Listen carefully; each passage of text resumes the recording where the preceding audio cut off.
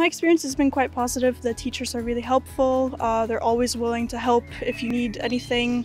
I've never had such assistance in education before, so it was really quite nice to experience that for the first time. Honestly, getting to interact with not only British locals but international students as well in a university setting, that was quite nice. Biomedical sciences has been my passion for a while, so I think it'll be nice to actually go on to progress to that. I hope to be either working in a hospital as part of my placement or at one of the major biomedical companies such as Sanofi. Definitely going on to a master's degree because I think that you should never stop studying.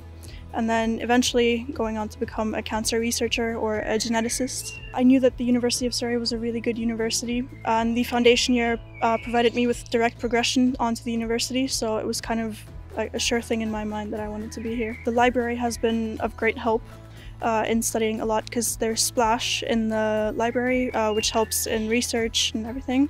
The Sports Park is great. It's a highly ranked university. It also has a really good reputation behind its education and everything, so I think having such a good school behind my name would really help me to achieve what I want to achieve.